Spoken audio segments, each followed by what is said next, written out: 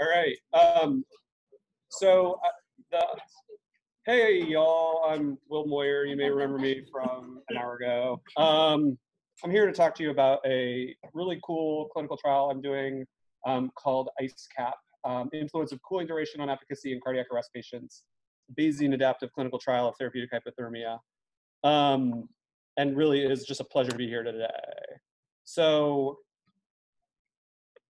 oops. All right, let's see. Next slide. Somewhere. Let's see if that works. All right. Oops.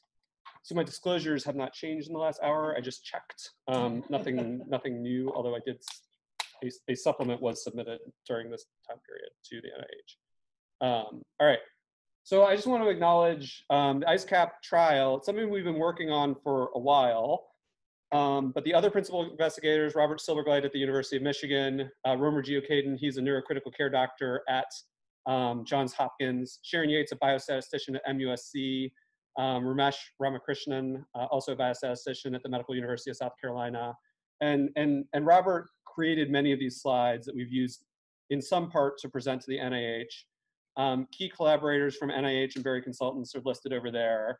And we recently held our investigator meeting in Tampa, and it was nice to get somewhere that was a little sunnier than Michigan. And you might recognize those folks. So thank you. So this is an off-label use. People sometimes don't realize this. The devices we use for hypothermia are labeled by the FDA for temperature control. You can turn the knob down to hypothermia, but theoretically that's an off-label use. So I hold an IDE for ICECAP, so I submitted a big thing of stuff to the FDA, and I am responsible for this. I'm not gonna get like anything really cool at the end other than we've learned something. But you know, is it possible some of the manufacturers of these devices could change their labels based on data from our study? It's actually not impossible, and that would probably be a good thing, potentially. All right, so the title of this talk, Rebirth of the Cool. It's from an Afghan Wigs album from the early 1990s. Most people, this is a band that started in Cincinnati where I grew up. It was a cool band. You know, you can probably find them on Apple Music. If you don't know them, that's fine. You can listen to something else. But this is you know, the rebirth of the cool. All right, so what are we gonna try to do here in the next, I get like 50 minutes? All right. And then like at some point lunch comes in and they're like, I'm not that interested anymore. So I have to be really interesting until lunch gets here. That's it? And then I have to be really, really interesting after lunch gets here, okay. So I'm just gonna briefly talk about the biological rationale for mild therapeutic hypothermia following global cerebral ischemia. I want you to become a little bit familiar with the concept of an adaptive clinical trial and what applications they have to medicine, because that's something that we maybe haven't seen a ton of. And then to understand somewhat the motivation for the ICECAP design and contrast it with a typical or more traditional fixed trial in which the design, there aren't moving parts inside the design as it goes on. All right, so we talked about ICECAP, randomized, response adaptive. We'll get into what that means. Duration finding, comparative effectiveness clinical trial with blinded outcome assessment. So the idea here is we know to a large degree in the right patients, cooling a patient after cardiac arrest can increase the chances that they're going to wake up and have a good neurologic outcome. But we don't know exactly how long we should cool them. So why is this an important question? You know, if we look at what's going on in North America and the United States, you know, potentially about 200,000 patients have a shockable cardiac arrest each year. And if we look at the data pre the cooling trials, maybe about 25% of those people had a good outcome. Now, if we start to use hypothermia and the TTM trial, we can get that up to about 50% of those patients may wake up and have a good outcome, which is great, but there's still 50% of these patients who aren't having a good outcome. And perhaps some of them, the damage is too severe, we're never gonna save. But it seems likely that maybe we could save more than 50% of these patients and help them out. But also, we have a bunch of patients who have non-shockable cardiac arrest, and we have way more uncertainty in them. the brain doesn't really care why your heart stopped. But prognostically, if a non-shockable rhythm is the end result of a PE or some other end process, something bad was going on to the body for a longer period of time, as opposed to sudden cardiac arrest with a shockable rhythm, where likely coronary blocked off, bam, person falls down. Prior to that, they were relatively healthy and intact. So you can see why easier to get better outcomes there. In the non-shockable cardiac arrest, harder to get the heart turned back on, but worse processes were leading to that heart stoppage beforehand. Used to be we had a lot of question marks here in terms of the non-shockable cardiac arrest. Recently, there was one trial, Hyperion, that showed that patients with non-shockable arrest benefit from hypothermia. Literally, like, our grant says this, our protocol said this, like, we would say this, there are no clinical trials in non-shockable cardiac arrest. And then, like, we're going to the DSMB like the next week, and it's like, asterisk. Okay, there's one small clinical trial that shows benefit in non-shockable cardiac arrest, but it wasn't enough to completely change practice. Guidelines had given it a lower level recommendation for some of the reasons we're talking about. The brain doesn't care. If it protects the brain and it's good for the brain in shockable rhythms, it's probably good in non-shockable rhythms. They just have a different prognosis. So what the idea of ICECAP is can we improve the outcomes of the patients?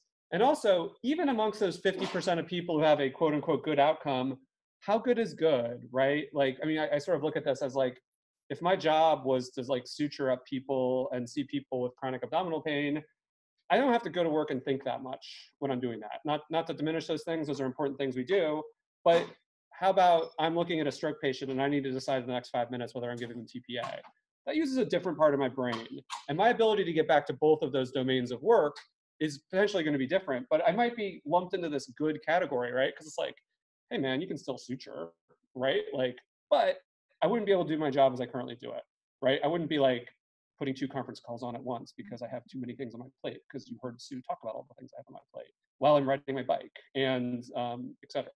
I wear a helmet, so don't worry about me too much. But again, what is a good outcome, right? Can we learn more about the neurocognitive outcomes in patients in a way that we can learn more about how well we should, whether cooling can help in other ways? So cardiac arrest is a cardiac emergency and a neurologic emergency. So that is, I think, one of the things that's really neat about the Siren network, which previously was the Neurologic Emergencies Treatment Trials Network. It moved on and has become both a emergency treatment network that's focused on neurologic emergencies, but also heart, lung, and blood emergencies. Previously, the Resuscitation Outcomes Consortium was funded by the NIH Institute, NHLBI. So this new Siren network is focused both on heart, lung, and blood emergencies and neurologic emergencies. So the fact that we've been planning ICECAP for some time made it a perfect way of sort of bridging cardiac emergencies and neurologic emergencies. And also the other sort of joke I say is like, well, back at Michigan, my chair, Bill Barson, he was really into stroke research. And then we got a new chair, and he was really into cardiac arrest research, as it turns out. So it kind of worked. But again, my goal is to help identify and save neurons that could potentially die and keep them from dying. That, even though it's a little bit more tangential in the dizziness stuff, but again, it is like, I don't want to miss strokes. I'd like to make people better. But here, it's definitely a very clear high stakes condition, cardiac arrest. So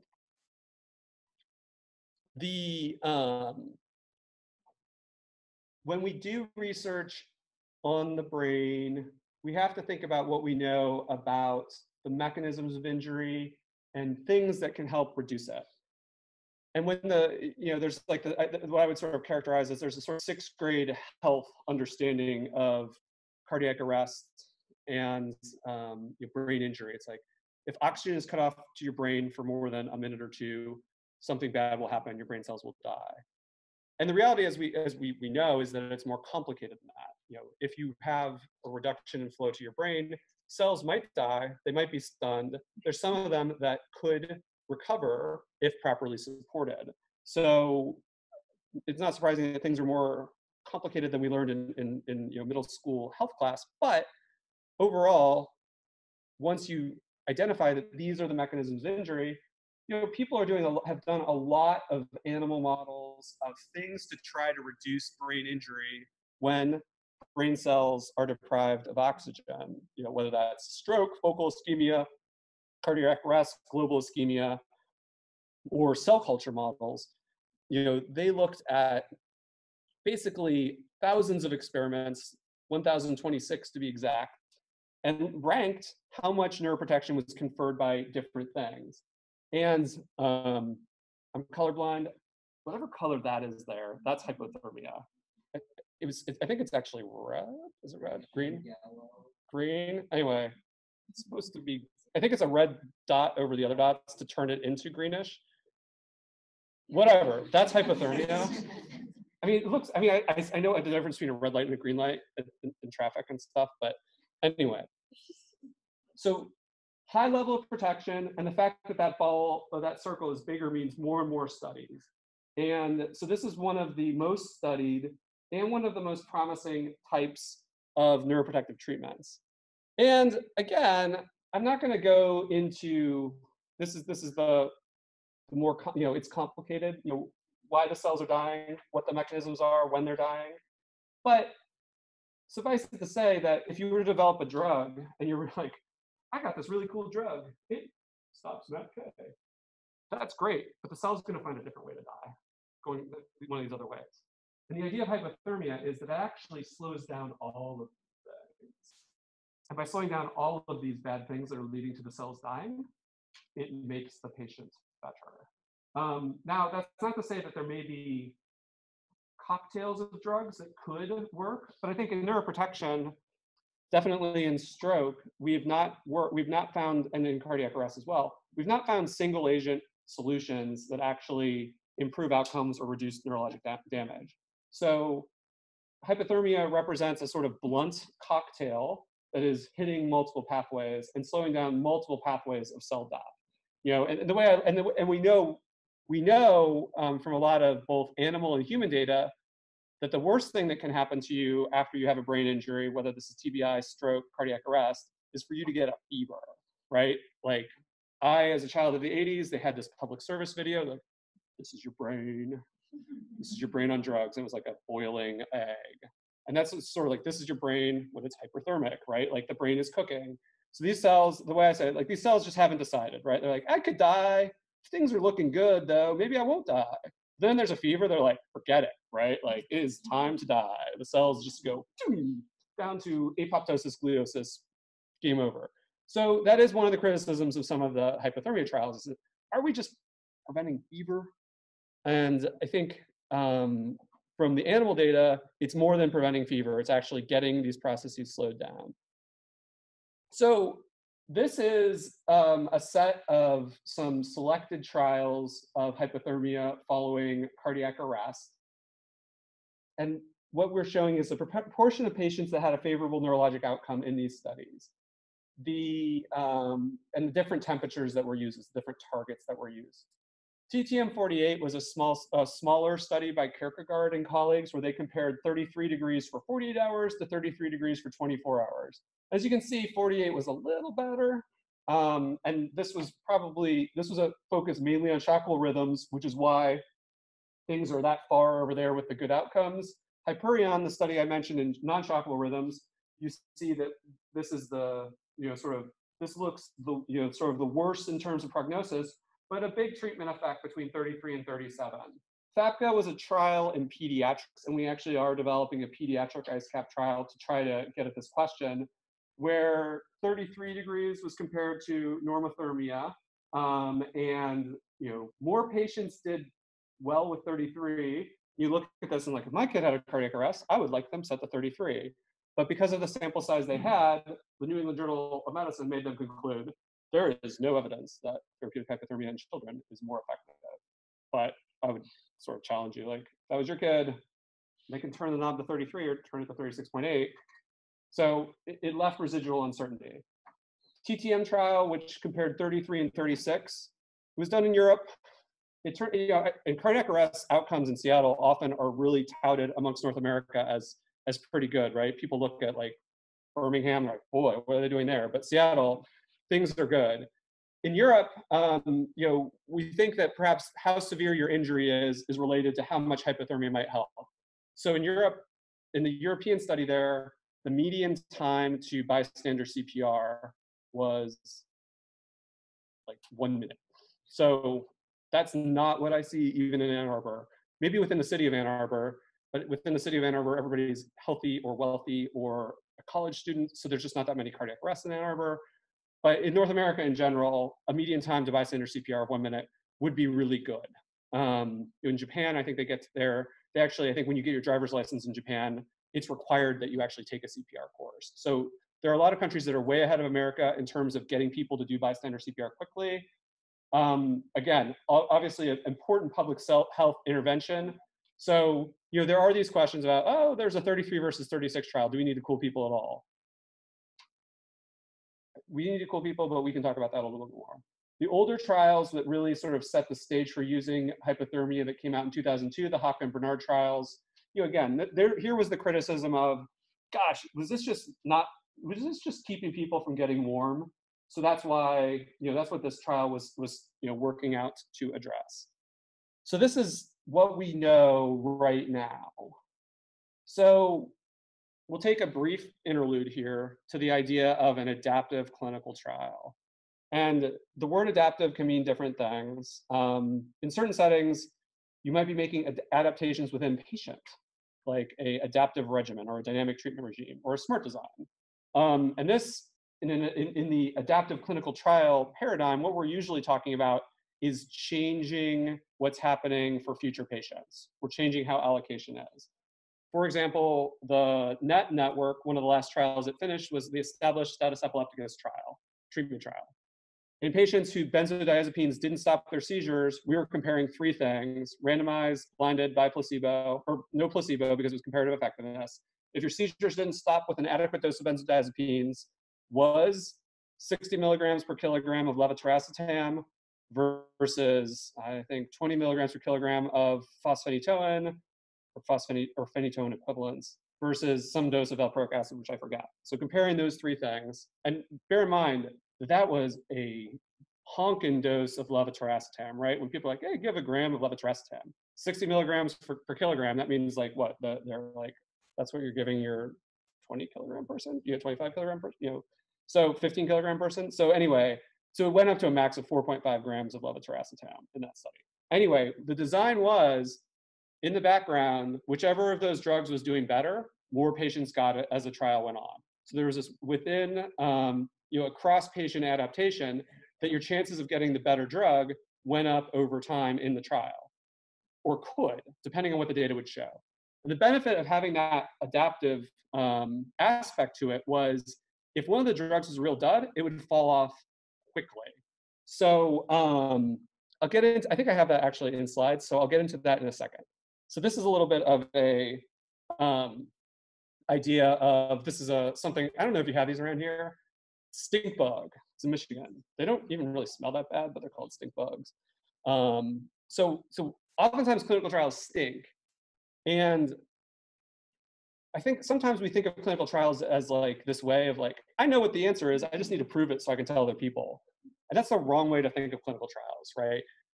Clinical trial is really like a diagnostic test. So if you use this paradigm of a diagnostic test, we're trying to rule in a disease or rule out a disease. So a clinical trial is similar in that it's screening for effective treatments. That's what we're looking for. So in terms of the, you know, type 2 error, if there is an effect, can we see it, the power, or the type 1 error, making a false positive, basically. You know, it's a significance level and power of a clinical trial, but basically, you know, the false positive rate of a diagnostic test or the sensitivity of a test. And when we design clinical trials, we make a ton of assumptions. We believe the dose from animal models is close. We believe there's no heterogeneity of effect in that, you know, maybe milder patients do better than with a treatment than more severe patients. And that's a little bit different than prognosis, right? Like, it's related to prognosis. Like if a patient has a bad prognosis, they're not going to have as much of a benefit. Sometimes that's true, sometimes that's not. You know, subgroups are equally, you know, response. Sometimes we just leave people off. Like, let's not study old people because old people do bad. You know, for the TPA trials in stroke, that was the European approach. Again, nothing against Europe, but they felt that the prognosis of older adults was so bad. So when they designed their TPA studies, they said, we're only including up to age 80. And that was fine, but it led to their, when they had their sort of drug approval in Europe, the drug said there only use TPA 18 to 80. Whereas in America, they're like, we don't care how old you are, because if people, most of us, at some point, if we've been, if we talk to like our grandparents or stuff like that, they'd be like, hey, do whatever you can to keep me from being disabled. So there's a potential benefit of using the drug in those folks if you can help them maintain their independence. So that was, again, in Europe, they made one decision, like, we don't want to include people over 80, led to problems later, because what do you do after that study is done? They didn't see patients there. In the United States study, we didn't put an upper limit.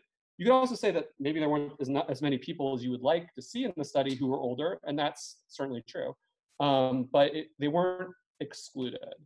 Sometimes we just come up with an effect size so that we can get a sample size, like, we're like, oh, reducing mortality by 10% would be good. And you're like, why do we pick 10%?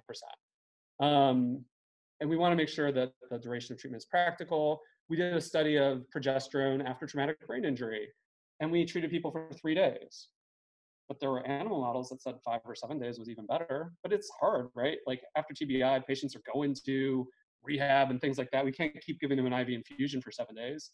So we made this, we made this decision that we would just treat them for 3 days. And then the phase 3 trial was neutral. So it's a regret. You can't go back there and say, oh, wait. Can we do 7 days now? Like, nobody's really interested in funding it anymore. So it's getting these things wrong up front can be a problem. So you do have to make some assumptions, but what you are trying to really find in a clinical trial is something like this, a therapeutic response surface. And this is a commentary from Louis Shiner from UCSF. And this idea is that for any treatment, there are prognostic factors within an individual patient, and that there is this function, this unknown function, this underlying biology. We don't know what this is, but within a clinical trial, we're partially trying to estimate this. Which treatment regimen in patients with which prognostic factors will elicit this much benefit? And definitely, it goes down this way to harm, right? There are some treatments that if you pick them, if you give them in the wrong times with the wrong prognostic factors, too high a dose, it's going to start harming people. Sometimes this thing could be totally flat. There is no subset of patients who benefit from the treatment because it's a null treatment.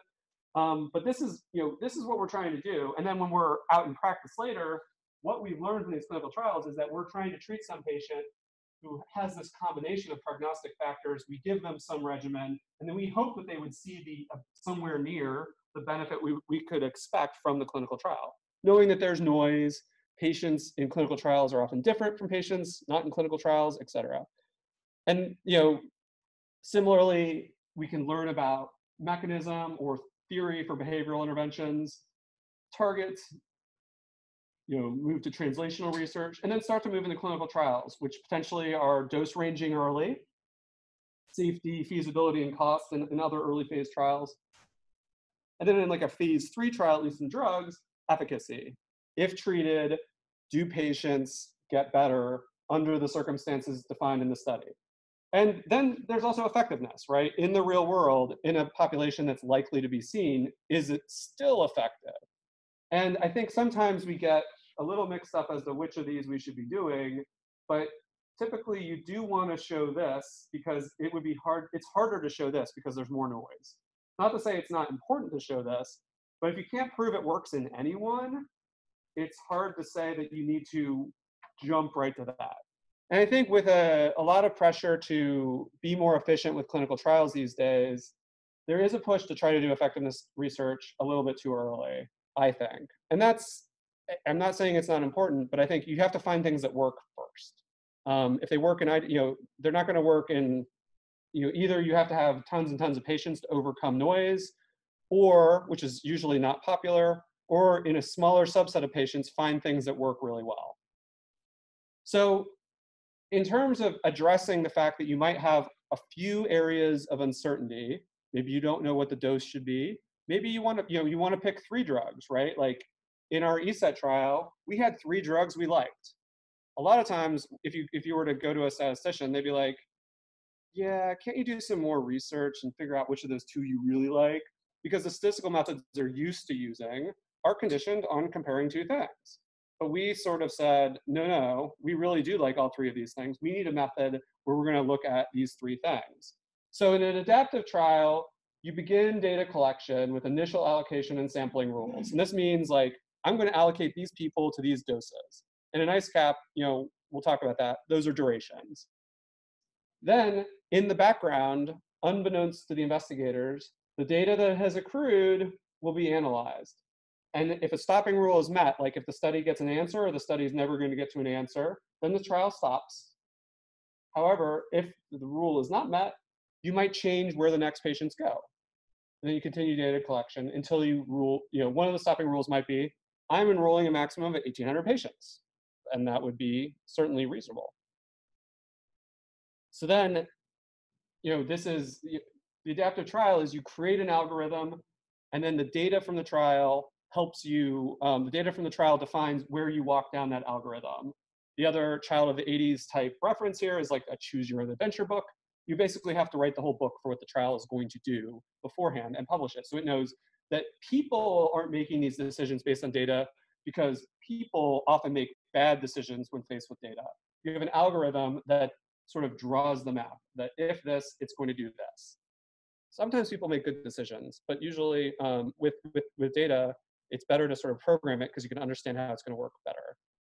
So by using an adaptive design, your goal is to design a trial that leaves no or few regrets, in that there's not going to be, we're hoping there's not going to be an ICECAP 2, right? It's like, oh man. Well, I mean, in that case, if 72 wins and we didn't include any durations longer than that, then we're going to be really sad, right? We're going to be like, oh man, 96 might have been better. We didn't program that duration in. So then we would have to do ICECAP 2, and you can I'll come back and you can like throw tomatoes at me when I'm talking about ICECAP 2. But we're hoping that the design allows us to think about what are the things that could happen in the trial, and is it going to address the things that would make us sad if they happened? Because sometimes we talk to people who are designing trials, and we're like, hey, if your drug doesn't work, what would you do? It's like, they'll be like, hey, how sure are you of the dose for this? I'm like, I'm really sure. This is like the right dose. Like, oh, okay, great. So if your trial was completely neutral, what would you do next? It's like, I'd give patients a bigger dose. I'm like, you weren't really sure, right? Like, why don't we do that right now, right? If you feel a higher dose would be safer, let's learn about a few doses. It's like, I will only go do the higher dose if the initial trial fails. It's like, there might be a good reason for that, but there often isn't. So sometimes it's a matter of like, what would you do if your trial was negative? The pre-mortem.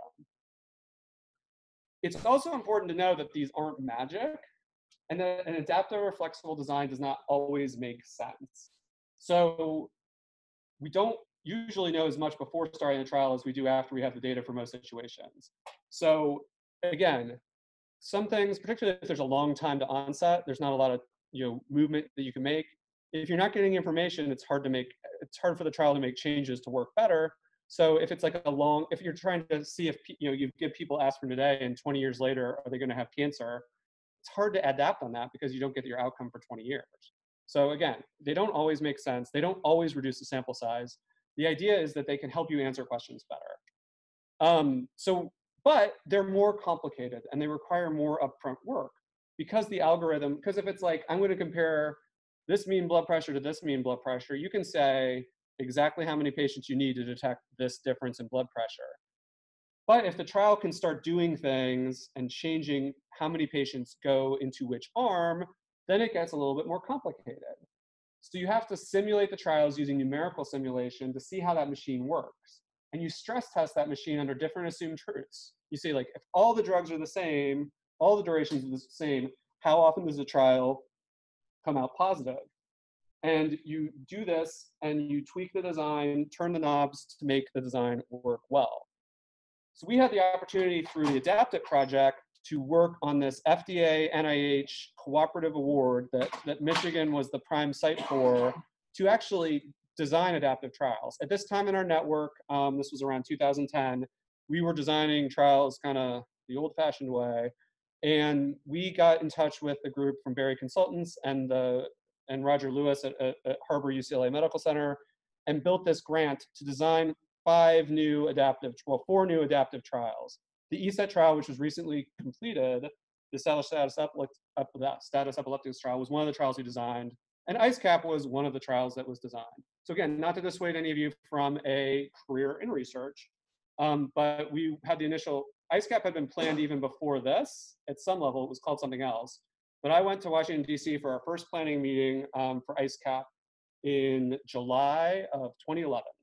I just been FDR in the musical Annie, and I went right from the cast party to a 10 p.m. flight from Detroit to DC, and the that was when we had our kickoff meeting for it. We were planning ESET, a trial that we had finished at exactly the same time. The reasons that it's taken so long to get this trial off the ground are sort of not important. I could tell you later, whatever. But if ICECAP was if ICECAP was one of my children, it would be my middle kid, right? I have 2 older kids and 2 younger kids than ICECAP. Like I have a 13-year-old, 11-year-old. ICECAP's, my 9-year-old. I have an 8-year-old and a 4-year-old. So ICECAP's kind of, I don't have a true middle kid, right? I have like the upper middle, lower middle. So ICECAP is my middle kid, really. So the story to that is sometimes it takes a while to get things done in research, and that's okay. You have to be able to be patient and work on a extended sort of time cycle. We wrote some papers about this. These were sort of like anthropology type papers where we looked at how biostatisticians, clinicians, regulators, people from NIH actually got together and figured out how to design these trials. And we actually were so good at designing the trials, we made a couple extra. So one was a sort of split. We had 2 ways of doing a glycemic control trial, which also has finished. The other trials, so the 2 other trials that we designed a hypothermia and spinal cord injury trial, which we submitted a couple times, has not got funded yet, although it could still come back. We still would like to do it. And then we designed a trial for progesterone and stroke. The progesterone and stroke trial died when the progesterone and TBI study was so neutral that everybody really is like, we don't like progesterone anymore, which is too bad. Does anybody have a power cord, or did I knock the power cord off? Because basically the talk apparently is going to end. Hopefully that's Madeline. I just noticed that your Mac will sleep soon unless plugged into a power outlet. It looks like it's got the USB-C, if anybody has a USB-C. Oh wait, it's not going to, there's a couple things going on it, right? We're gonna lose something. We can't lose, we don't wanna lose that, right? What's this? This is the mouse. I don't need a mouse. I think that'll,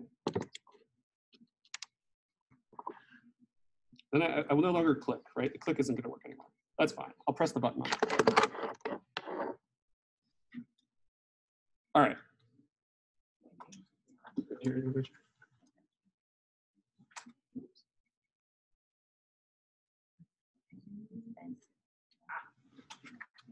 All right. Good. Our Mac will not shut down soon. All right, so, I mean, it would have really been a shame if I finished before I could talk about why we chose the ICECAP design. All right, so what we were looking at in terms of the objectives, right? Can longer durations of hypothermia improve patient outcomes? And can we confirm the efficacy of hypothermia by evaluating duration response, right? So if we're looking at multiple durations of hypothermia, if a longer duration is better than the shorter durations, then hypothermia works. And the FDA accepts this. There's no cooling group in our study because we didn't feel that that was ethical. The third aim is, can the quality and safety of recovery be different among patients who are cooled longer? And we're looking at this separately in people with shockable rhythms versus people with non-shockable rhythms. Our idea is that the answer may not be the same. If people with non-shockable rhythms are more severely damaged in the brain, maybe they need to be cooled longer, or maybe they need to be cooled shorter. But the design is flexible, and it's finding a different answer for each of those subpopulations. Here are some of the initial 50 sites that went in with our grant application. I think I mostly got it in the right place. Sometimes the maps aren't lined up. Yes? Question, do you sort of subspecify ways of cooling, whether it's catheter, that in there too? Yeah, so you have to use a definitive control device that has a sensor that goes into the patient to servo control the temperature, but endovascular devices and surface cooling devices are both permissible in the trial design. We will track which type you use, but we don't tell you which type you have to use. From the whole list of currently approved devices, so my IDE with the FDA includes all currently approved devices. Does that make sense? All right. So the general design overview, what we're doing. Initially, we're allocating the patients to 12, 24, or 48 hours. Then, after we observe the first 150 patients or so, we're going to adapt independently what the allocation ratio is. And the idea here is, if the curve is flat, if longer durations aren't helping more, it's going to look earlier, can go down to 6 hours, which is very short. But that's this idea that, you know, maybe we just need to do TTM. Maybe we don't need 33 degrees. It will go that way. The curve is positive or upsloping, it's going to start looking later, right? It could look at 60 hours. In both cases, it needs a pretty strong evidence that 12, you know, that it's flat before it opens 6, because we don't want it to open up 6 willy-nilly, right? So this is one of the things, when you build the design, you have to sort of temper the computer. If a pure computer was trying to figure this problem out, it would want to put a bunch of people on 6 and 72, because then you can see like, oh, look, big line. The biggest way to see the line would be move people there. Ethically speaking, though, we don't want a bunch of people on 6 and 72 if those aren't the right places. We're looking for a plateau. If the plateau is around 48 and we put a bunch of people on 72, we'll be sad that we expose all those people to extra hypothermia. Similarly, if the right answer is 24 and we put a bunch of people on 6 just to prove a point, we'll be sad that those people weren't exposed to the benefit. So the trial has this sort of dual charge of not only answering the question, but trying to do the best thing for the patients within the trial. And when you make an adaptive design and you're turning those knobs, there is a balance between how much are you learning, you know, efficiency of learning versus, you know, what you're doing good for the patients. And in this space where cooling is assumed, the duration is what we're finding, you know, we put those constraints on. And this was like when we tweak the design, we you know, turn the knobs a little bit, say, look, we don't like what that trial is doing. We need to have a harder rule so it doesn't start looking at 6 and 72 right away. And it was, you know, it wasn't easy, but it was feasible to program it so it would do those things.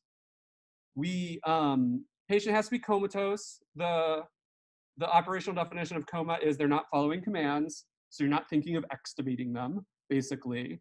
They have to be 18 at least currently. And then this is the tough one. You do have to get them to 34 degrees within 240 minutes of the time of the 911 call. This is an aggressive but doable target. And the reason here, and there's been some, you know, there's obviously some discussion that when somebody's brain is cooked, like their hypothalamus is completely messed up, it's easier to cool them, right? Their temperature just drops. And as we sort of joke, like in Michigan, people are like pretty cold to begin with, particularly in the winter. So like, it's not too hard to get under 34. You just leave the doors of the ambulance open. But the idea here is this is a sense of this is a source of potential variability in the trial. And by controlling it, by saying all the people who get in the trial have to be cooled early, that means that there's less of an impact on us looking at our treatment effect downstream.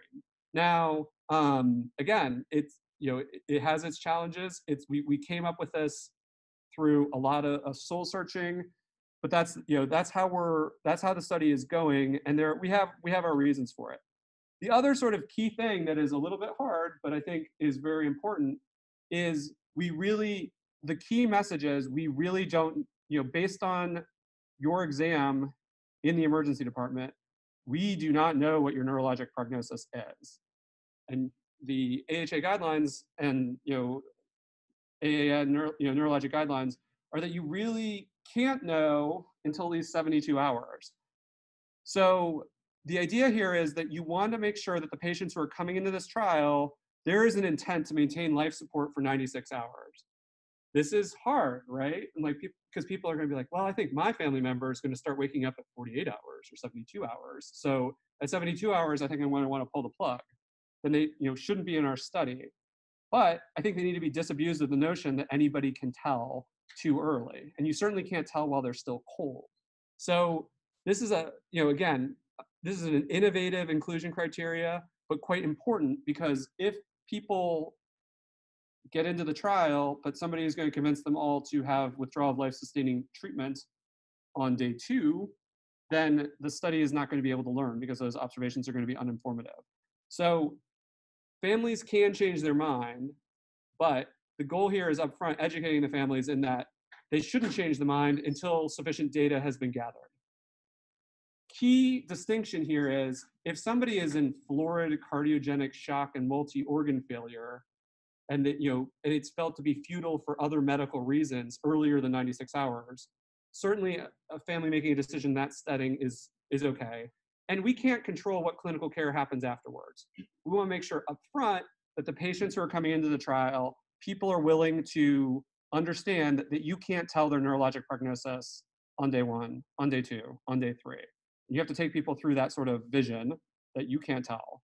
I guess like I'll go, not the 10 yet, right? Like, I mean, I'll go on the little rant like about this, you can't tell the neurologic prognosis. So I was working on Super Bowl Sunday, and not me, but the attending who was working next to me, we were in this not so acute area, like the chronic abdominal pain unit in our emergency department. And a young woman with kind of squirrely back pain was seen, and she went home, and she went into cardiac arrest, which is sad. She was brought back to our emergency department, and I heard of this story because that's really, that would be like one of the worst days I've had at the office, basically. Really bad, right?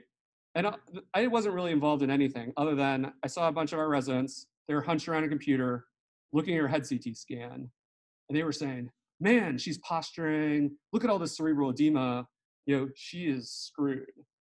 And I just looked at them all and I said, y'all need to shut up, right? Like, you don't know anything about that's a 30-year-old's head CT, right? You're used to looking at 80-year-olds' head CTs. There's just brain in there because she's 30. Like, and the reason the radiologist wrote diffuse cerebral edema is because you wrote cardiac arrest on the indication. You all need to just shut up and just don't say that. And they all just looked at me like, what the hell's the matter with you, right? Like, they were working in the non-chronic abdominal pain unit, right? They were seeing more exciting patients. I just like stormed off. I was like, whatever. So then like 6 months later, my wife is sitting next to this woman at gymnastics practice, and she's fine, as it turns out. But she's mentioning how, I went to the U of M ER like on Super Bowl Sunday, and they sent me home, and then I had a cardiac arrest. And Liz was like thinking to herself, it's like, my husband was working on that day. I wonder if he did that. And then she came and talked to me. I was like, Liz, we have a good marriage. I was like, well, Liz, that would have been like the worst day of my life. Like that would have been a really bad thing to have happen. I mean, not the worst, but like pretty bad. That would have been something I would have shared with you. But I did know that happened. And I'm like really glad to hear that she's doing quite well. So she had a myocardial bridge, and that was what had sent her into cardiac. It's like when the muscle is like grown over and into the coronary artery.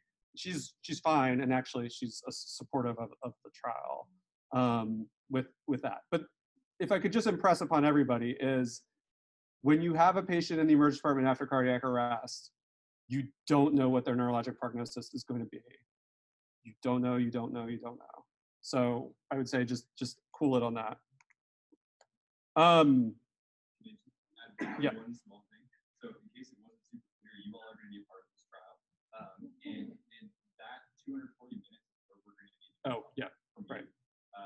But helping us identify patients quickly and getting devices in or on patients faster than we are currently. We're at about 5.5 hours right now, which is pretty good to get to goal of 33.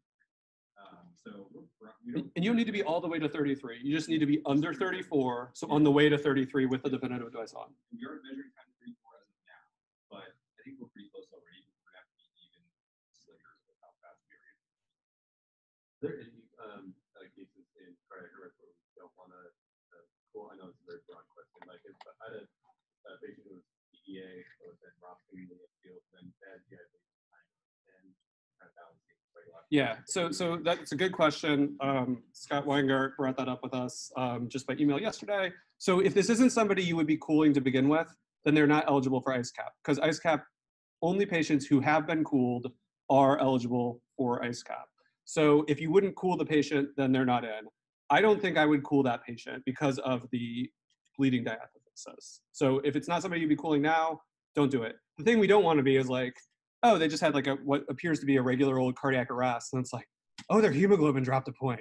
Oh my God, let's turn the temperature up to 36. Like that, like that's foolishness. Like, don't do that. But like, INR of 10 and GI bleed, I wouldn't cool that person. Our only local exclusion criteria are severe life-threatening hemorrhage. Follow that category, you can still do 36. Or intracranial hemorrhage, or all rhythm, despite what you might hear.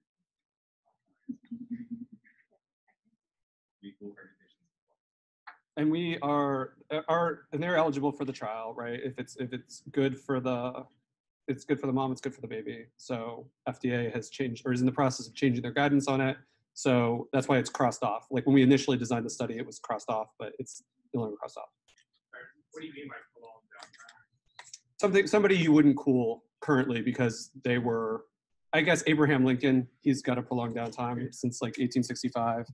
It's just more a matter of like somebody who you wouldn't be pursuing aggressive ICU care in based on the cardiac arrest. I should probably take that one off. I don't think that is actually in the protocol. I find a new typo each time I do this, sorry. Prisoners we don't include because you have to ask the Secretary of the Department of Health and Human Services for permission. And I hear he's like kind of busy right now. So it's also a big pain. So that's it. Presumed sepsis is the etiology of arrest. That's another one. All right, other questions? These are good questions. So we don't specifically exclude it, but if they were thought to, if it was thought to be the end result of hemorrhage, I wouldn't do it. But like there's certain hangings and things like maybe drownings that where we wouldn't want to, or there's the, the favorite like someone driving in their car, slow speed, bonk, and then they come in as a trauma, but really they had a cardiac arrest and their car ran into the curb. So because of that, like they're going to quickly kind of be signed off on trauma that they didn't arrest because of the trauma. So that you don't have to sort of sort that out, like, well, they wrecked their car, we just haven't put it on there. But typically, if somebody has arrest due to trauma, due to hemorrhage, yeah, no. Good question. All right. Primary outcomes of modified Rankin. And this is, a stroke outcome, but functional outcome incorporating mortality. It's assessed by blinded assessors. So when you're doing research, if your outcome measure has some subjectivity to it, making sure that people don't know what was the treatment given helps improve the rigor and the sort of validity of your research. Very quickly, this is a sort of talking about how the study can expand, open up more time windows. It has some time windows in between.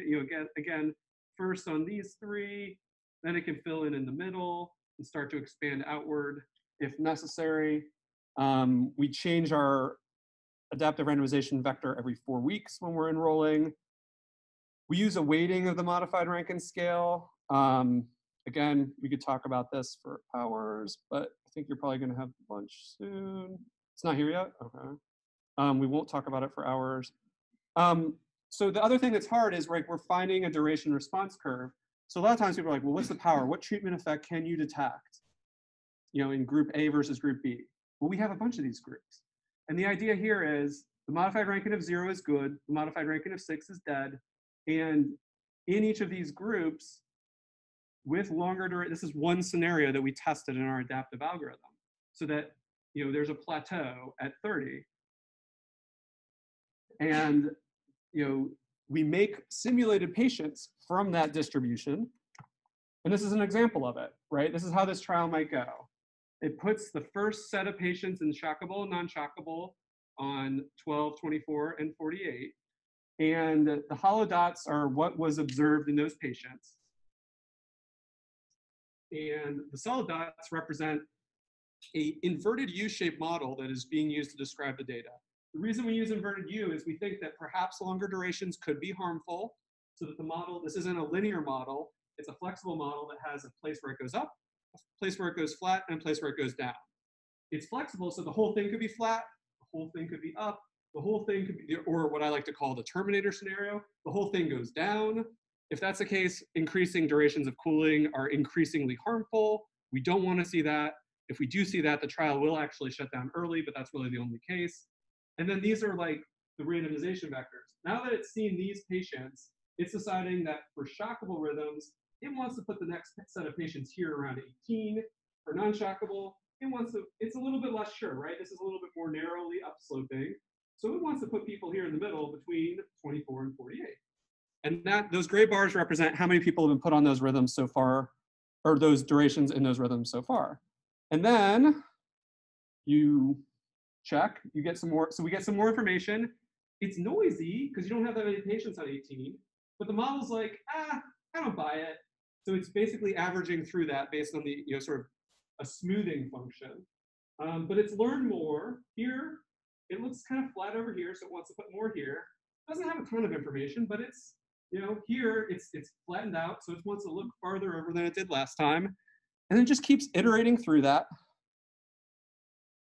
as it goes on through the trial and decides where to put those patients. And you can see that the shockable and non-shockable are making different decisions. And here at the end, it's actually put most of the people by the beginning of this plateau, and it's fit this line. And here, it's moved people around. It starts to see things going down maybe on sparse data at 72, so it hasn't put too many people there. But it's used this algorithm to decide where those patients should go. And you can see what the model is estimating is the treatment effect at each of these sites. Clear upslope in both cases.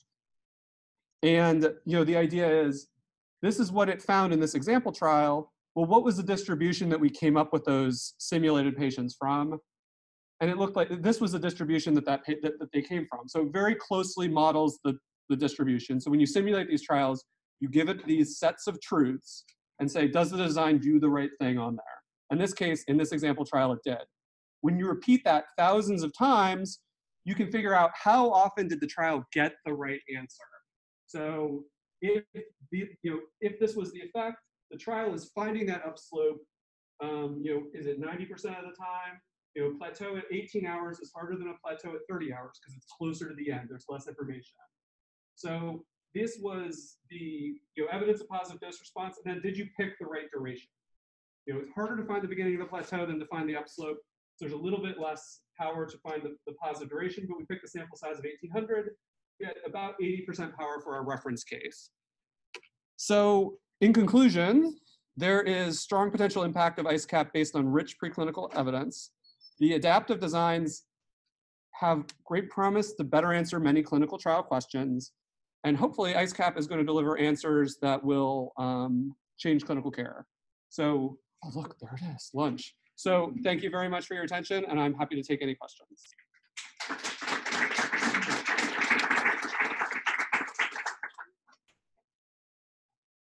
Yes. Question about you're looking at a 90-day outcome. You're changing the allocation every 4 weeks. How did you decide on that? Yeah, no, that's a great. Like there might be a significant lag that you might not be able to detect. That is a great question. So we also will be collecting their modified ranking at 4 weeks. I think it's either 4 or 6. I always get it wrong. I think it's 4 or 6 weeks. So we do that by telephone. And that is a placeholder for what their final outcome will be. It's predictive, right?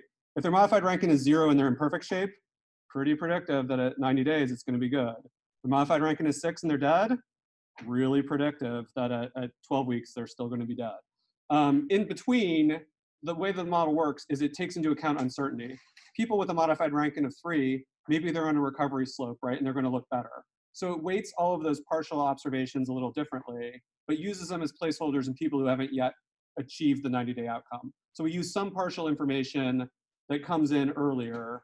So after we've accrued 150 patients, we expect maybe 30 will have 90-day outcomes, and maybe 50 will have the 6-week outcomes and so forth. So we would start to make decisions based on the partial information at that point.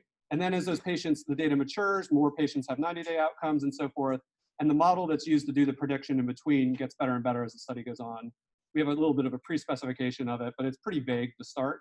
And as you learn more about the relationship, it's purely being used to help drive where the patients are allocated. It's not being used to, quote unquote, make predictions, so to speak.